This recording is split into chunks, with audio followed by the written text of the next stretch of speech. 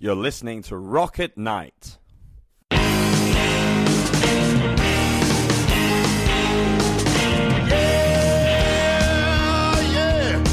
you ready? Tonight I'm gonna take you on a little trip. We're going down south by the mighty Mississippi.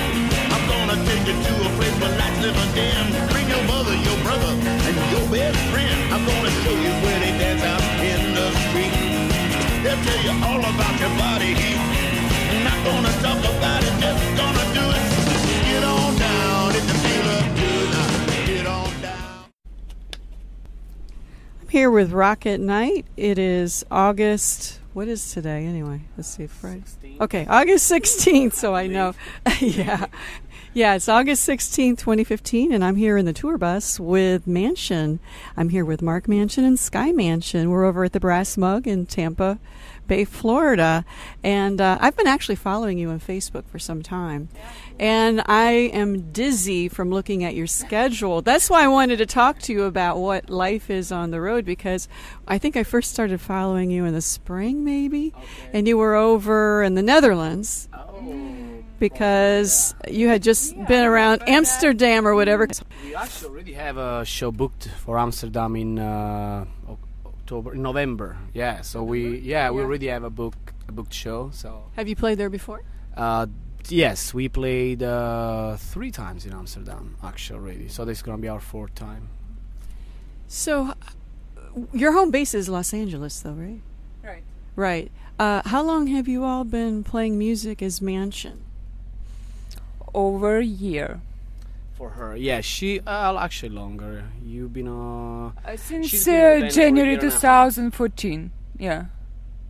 Yeah, so she's been in the band for a year and a half. I'm the founder of the band, so we started in 2008. That was when we put out the first EP, but we did take a 3 years hiatus. So, you know. Basically, we are back in action. It's been 2.5 years. Yeah, that we're back in. Mark, where are you from originally in Sky? I was born in Italy, and yeah, I came to Los Angeles about 14 years ago, almost 15 by now. And you haven't been to Malta. And that is the one place we haven't been yet, and I'm stressing the yet. Going to be. Yes, we will. And we do tour in Italy as well, so Malta is just a ferry away from Italy, so we might actually make that happen. All right. Well, my last name is really Tabone. Okay. You know, because I'm basically Maltese Italian, whatever you want to call it. Yeah. Now, Sky, where are you from? I was born in Russia, but I grew up in Ukraine. I moved to United States like almost 5 years ago. Your English is perfect. Did you learn over there or did you learn here? Here. Yeah. Now, were you a rock and roll girl back in your country? Not at all. So how did this come about? I met him in Hollywood, and he got this crazy idea, me join the Maension. He accepted, and since then, the best bandmate I've ever had. Well, you're basically the manager in a sense. At least you do all the correspondence, because I always talk to you. We have the manager, but I handle a lot of booking and find support bands for us. She's a booking machine. She doesn't stop a second. I mean, most of the tours happen because of Sky. Like when it comes to the booking, she's the one that does all the hard lifting and actually find booking agent, find management, and yeah, she's really big on all the boring stuff that nobody wants to do. Yeah, she I'm handles good that. to find sponsor. Yeah. Well, also you're good at social media. I mean, you're working it. I can see that. And were you a model over in the Ukraine? Because you look like one. Yes. I was going to say. Yeah, I was little bit. Right. It never was like the main thing for me. It's like a hobby. Oh, really? Yeah. So, what did you do back home, basically? Just curious. I had I have investment properties, so I have few apartments back in Ukraine. So you are a businesswoman. That's why she's good at doing all of a this. business degree, don't you? Yeah, she's a finance degree. finance. Yeah. In fact, every time I'm spending too much, she's like, ah. No, that's not You guys are the perfect match. I mean, you've got the business end and the creative end. And I mean, because we all know in music, it's a business, right? Yeah, I mean, honestly, we both. I would say we both handle both. Like, she's creative as well, and I handle a lot of the business. We do different kind of things in the band. In a sense, like she handles the booking, I do other thing. I close the gigs, and I make the whole ship go forward. You know, and we try and be very creative also with the business side of it, because that's how you get to be on the road. You know. If you just want to play your guitar, yeah, you can do that at home while you have a day job. But if you want to actually make this into a living situation, you have to be real smart, creative, and apply your talent not just to the music but to the business side as well. Yeah, business creativity it's called. Yeah. Because I mean, nowadays it seems it's so lucrative. There's so much competition, and there's like only so many venues, and you have to find a way to be different. And even with your music, I mean, you have to find a way to be a little bit different. How would you describe the genre? I mean, it's kind of all over the board, isn't it? We call that future rock. We call it future rock. In reality, there was the goal that we have in music is to be original. And that might sound like something you might heard before from other bands, but in reality, most bands don't aim to that at all. They just want to sound like their idols, and they do. They just sound exactly like their idols. So we did not want to. When I set up the band, my goal was exactly that, and so I did not want to be necessarily associated with any genre specifically. So I came up with the future rock for the reason. Simply not because I'm trying to say we're gonna be the future of rock. That would be pretty stuck up on me to say. But it's more of me saying we are not going to be tucked in a genre with the other bands. You know, that's we want to do what we want to do, and. Well, you mix a lot of kind of electronica music, right? There's different influences within. I mean, there's metal, it's rock, it's electronica, it's progressive kind of. I mean, what would you? Well, that's the thing. The thing is, like, I'm the main songwriter, and for me, when it comes to drums, for example, I'm a huge heavy metal guy. You know, so I love a lot of metal. Also, when it comes to the sound of the guitar. But vocals, I'm not that much of into heavy metal. I'm more of a rock singer. So, yeah, for me it's all about the melody. I'm not into the whole screaming. I mean, nothing against it. I mean, I can see why a lot of people like it, but it doesn't really. It's not my cup of tea. So. And I like also a lot of electronics. I love band like since we have a keyboard, guitar in our case. Yes. Yeah, we are actually developing the guitars a lot more. Like on this album, she's still at a marginal role on the keyboard, but next album that we're going to make, we finally are gonna record just with one guitar instead of two, and the guitar is gonna be featured a lot more. Because I really love a lot of bands like Depeche Mode or The Prodigy. I mean, I love The Prodigy. To me, when I listen to Prodigy, it's almost like listening to metal. Like so much energy, and they do all of that with synths, you know. And I love also bands like Nine Inch Nails or even Marilyn Manson. You know, that there's a lot of that.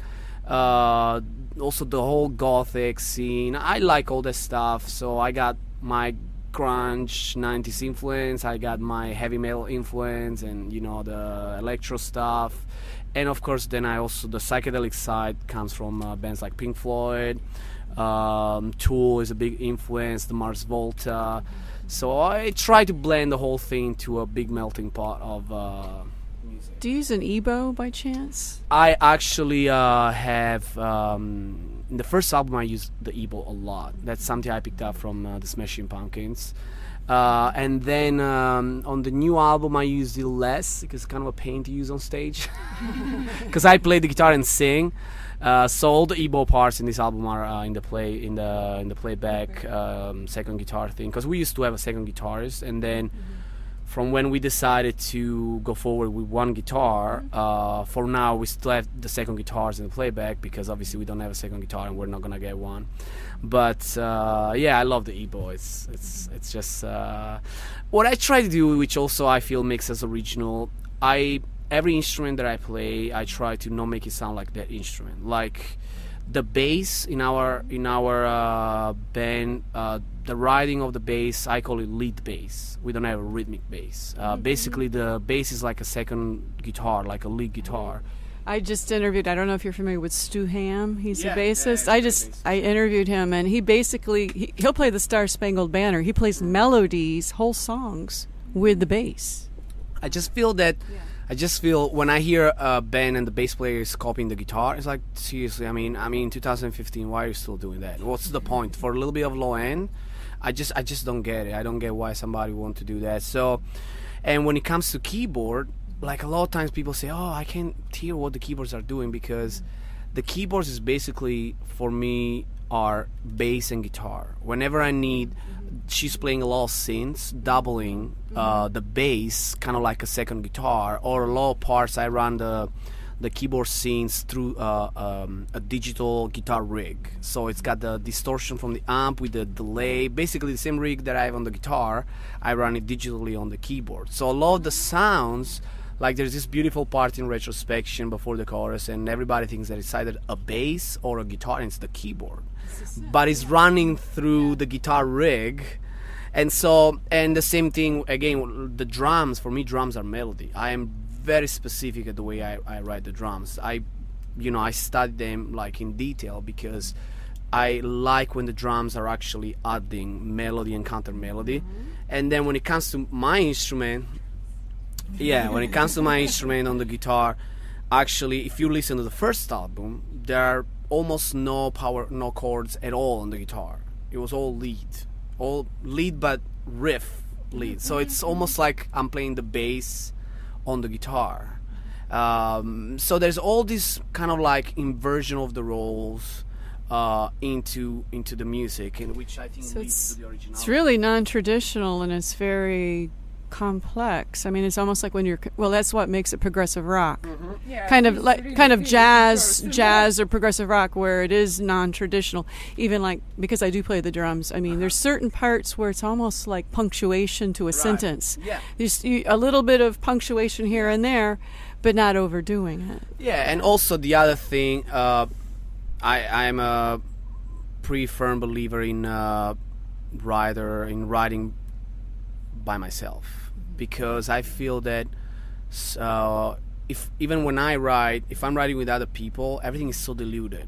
Like everything is so simple, and it's not necessarily worse. It's just different. It's just more simplistic, because you tend to just groove or be repetitive, because you're jamming. But when you're writing by yourself, it's like Mozart didn't ask the violin player to write his part. He just wrote it because he had a vision, and one person can follow the vision. For me to find other people that have a similar vision, so original to what I do, it would be very, very, very, very difficult. Vision and style as well. I have a good friend who writes great music, and then basically he finds other musicians to do it the way he envisions it, but then he's finding that it's almost like they have to learn all the parts.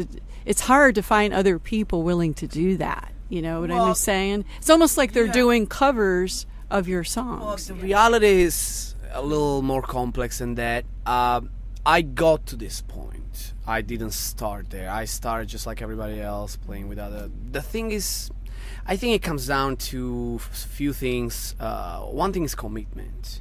It is so difficult. The reason why you're asking how do we get to do what we do, well, that's because of the way I write. Because if I had to rely on a person as talented as they might be to write my bass parts or drum parts, and then they're gone 2 months later because of people have a hard time committing to anything, then we would keep starting again and again and again. And I mean, I've had 16 different band members by now. And that's for all sort of reasons that, to me, every reason is really not the reason, because there's only one reason why you do or you don't or you not do something. It's commitment. if you are committed to be a touring musician, whether you're comfortable or you're uncomfortable or you're broke or not, you'll still do it. Well, that's what I wanted to talk about. You guys are real touring musicians. You're in different cities, different countries all the time. I mean, the lifestyle's not for everybody. Yes. I mean, and let's talk about that. What are some of the complications? I mean, even finding a way around or going from country to country. Let's talk about that. Actually, I just wanted to close on the other subject for a second. Just what I wanted to say is that I still hope that I will find people that are committed enough and understand, and they're willing to understand my vision. Because if I found a person committed to what we do and with a similar vision, I'd be open to still ride with other people. It's just so far hasn't happened yet, but it's not like I am close to it. So that's Plus, you need to find people that are technically savvy enough that can do. Your music sounds pretty complicated. Yeah, I mean, yes, I agree with you. Honestly, it's not the talent is really not even the issue. It's people can play that. There's so many kids that can play their instrument, but the personality and the power of their mind usually is what's lacking. Like, it's tough to live on the road, and it's tough to be committed to something that is not. Everybody wants to commit to something that is already perfect, and guess what? Unless you are already some big artist, nobody's gonna get you to join Metallica if you are nobody. You know what I'm saying? You have to earn it. People don't want to earn it. They want to jump on something ready, and then they don't get nowhere, and they wonder why. You gotta work for it. And actually, I think it's main issue. We are on tour non-stop, so it's really hard to find right band members who can commit to stay on the road for a year. Well, and also get along with everybody. I mean, you're in tight quarters, and your personalities have to mesh, right? Yes, but again, the thing is, this is a job. We make our living out of this. So no job is perfect. I mean, I think every listener can, agree to the fact that no matter the job that you have, you're going to have to deal with people working with you, right? Yes. The problem is musicians don't really look at music as a job.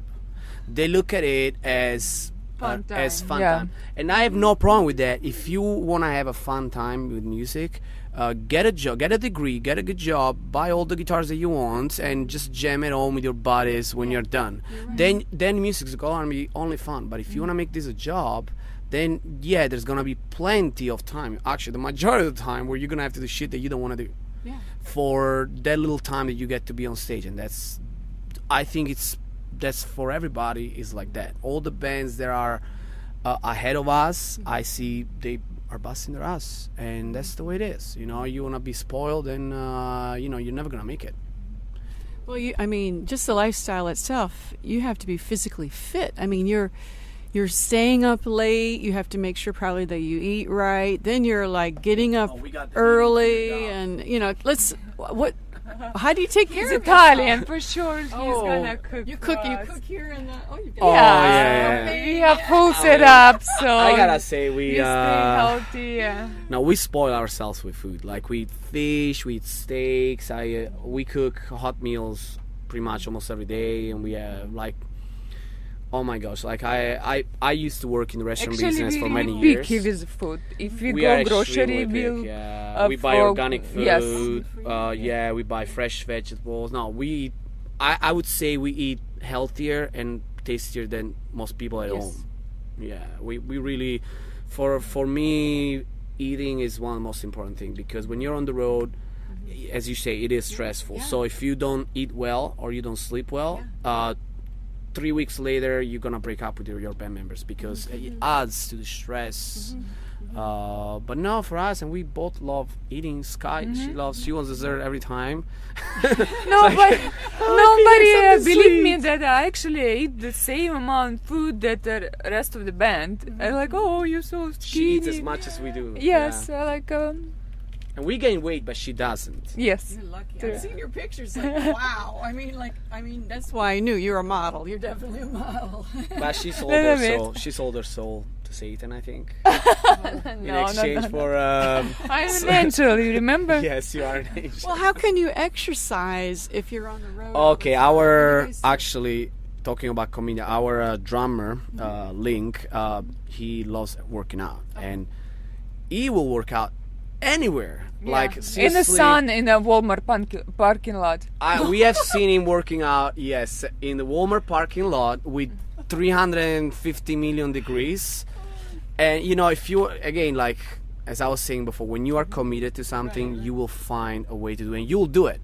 So no, he works out all the way. We actually have weights here, and we have all the like I'm doing my reps too. yeah. Some squats. Yeah, try to. yeah, and the tour bus keep myself opens in up. shape. This actually slides out. This slide out. We are in the tour bus for people that can't see us, and actually we even put an entire drum kit in every rehearsals in here once we open up. So actually we get to have quite yeah, when it's just the four of us with no other bands touring with us, there's a lot of space. We get to work out. I don't get to work out because I'm always working the business end, but yeah, you can stay healthy. I mean, at the end of the day, I think this is a hell of a job that we have. It's like most people's dream job. Probably, in a sense. Well, it is most people's dream job because they don't know what it takes to make to keep Like this we alive. got one drummer for in a big time. He quit on us because he said, "I feel uncomfortable to sleep in a couch."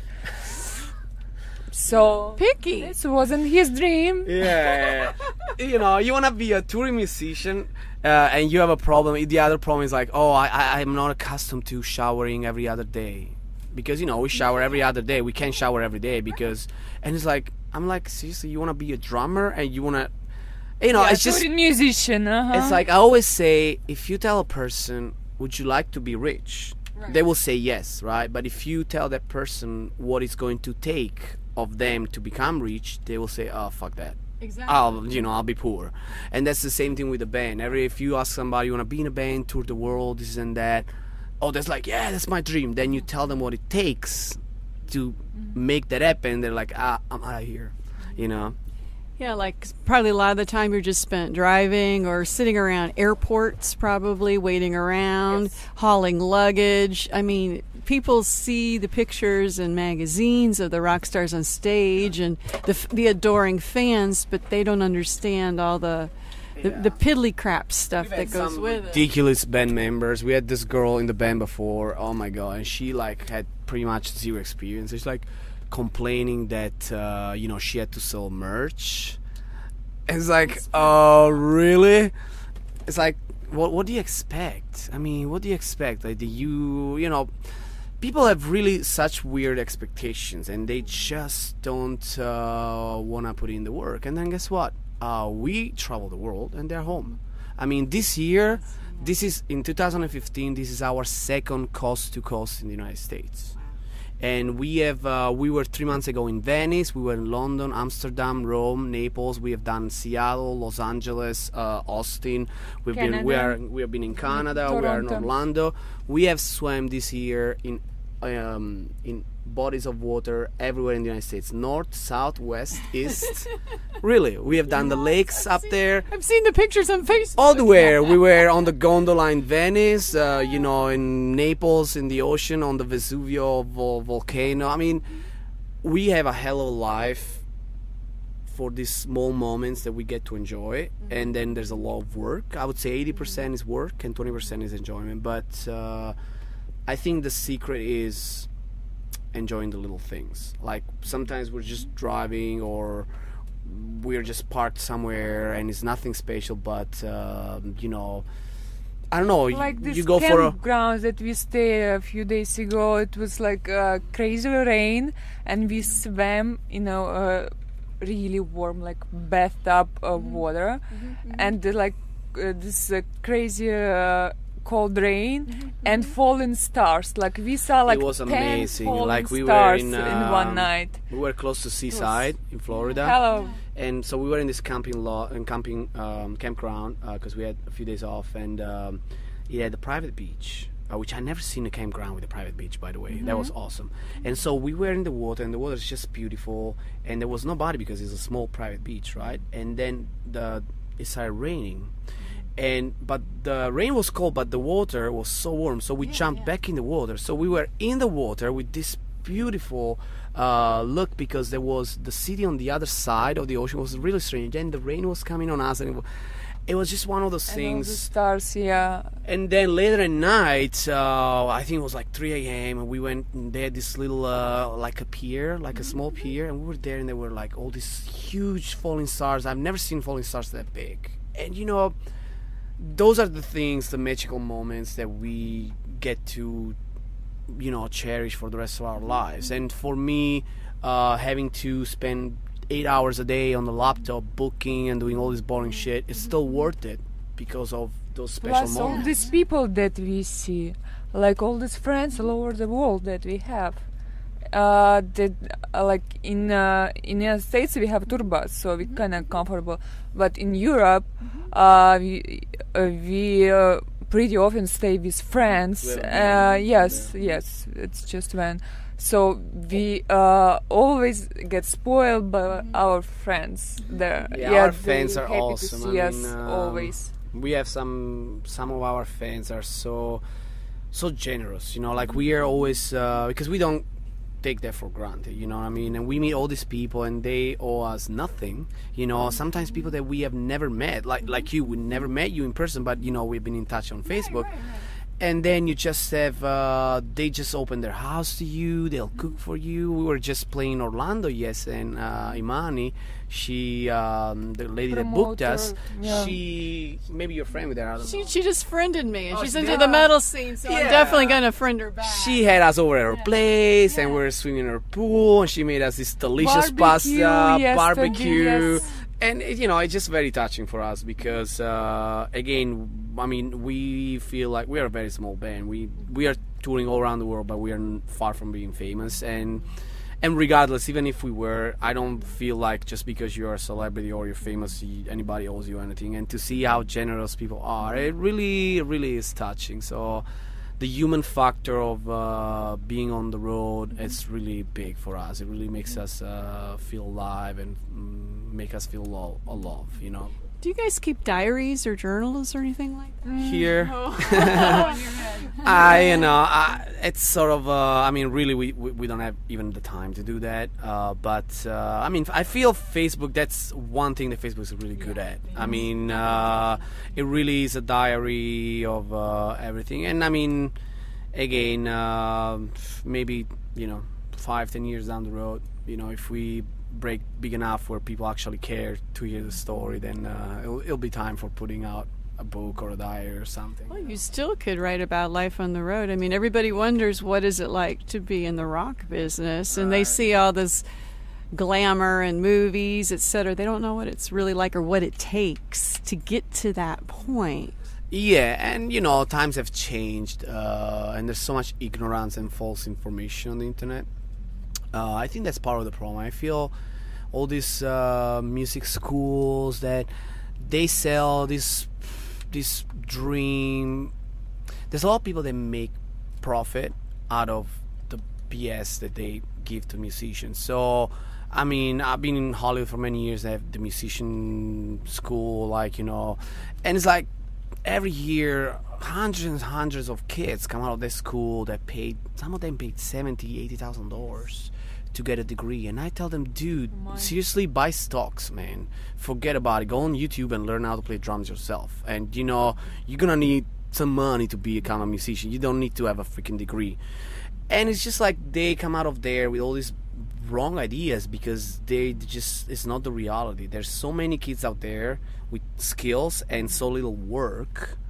I mean, honestly, everything that we got in the industry, even myself as a producer, because I produce a lot of bands, and I produce, the Callings. I work with Alice Cooper. So you do all the sound engineering and all stuff like that too? Yeah, I mean, not anymore right now because I'm always on tour, but up until we got on the road full time, I produced a lot of artists, and our record I recorded completely myself, even the song with Fred Durst. And it's just everything that I got that I accomplished through in the music industry is because I was creative and I was looking for my own avenues. Nobody hired me as a sound engineer or as a producer in a studio. I opened my own studio. Instead of going to school, I bought gear. I downloaded digital books on the internet and study how to do the stuff. You don't need a school to brainwash you to justify the fact that they're charging you $80,000 to learn a job that has really almost no chances of success. It's funny you mentioned that. I'm kind of like smiling because I used to teach at an art school, but science, believe it or not. And all these kids were there studying to be like video game, creators and filmmakers and all this. And they just graduate with, like you said, $70,000 worth of loans. And then they're working at GameStop. Yeah. They're working at Lowe's, Home Depot, and they take advantage and they're trying to sell a dream. And people, you know why? Because they look for the shortcut. People look for a shortcut, and and there's that, and there's the ignorance, and there's the false information. Obviously, I'm not gonna blame kids for having a dream, but. Yeah, you gotta be a little smart. You or hopefully your parents, somebody to suggest you. At the end of the day, I don't think Jimi Hendrix went to a music school, did he? I don't think Led Zeppelin did. I don't think Kurt Cobain did. Who? You know what I'm saying? Who did that? Exactly. I never studied guitar. I never did. And somebody's like, hey, you suck. No, I don't suck. But I never studied guitar. That's probably why I am original on the guitar. If I went to school for I actually did do a music school back in Italy for singing. I hated every moment of it because they wanted to teach me theory. I study all of that by myself too. I like all this stuff, but they're just trying to make me sound just like everybody else. And it's like basically when you go to a school, you learn to be just like everybody else. You learn to be the session man, the session girl. That doesn't exist anymore because there's no record budgets. There's no record budgets. No one's gonna hire you. Come on, kids. Really, it's such a lack of understanding of what's going on. And, I feel sad because living in Hollywood for 14 years, I've seen so many kids. They come to Los Angeles from all over the United States, from all of Europe, and they all have the dream, and their dreams get shattered really fast, and they get stuck in a restaurant job or in a whatever job, a guitar center, and they all think they're gonna go there and do this and that.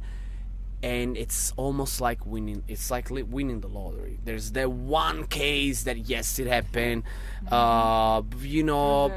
but what does work is be smart, talk to people, be creative, and do your own thing, because that's what.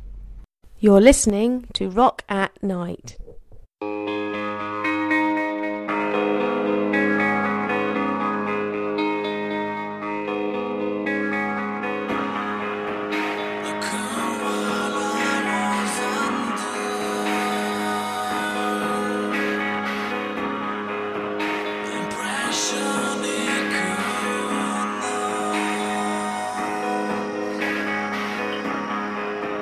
Can choose what to believe in.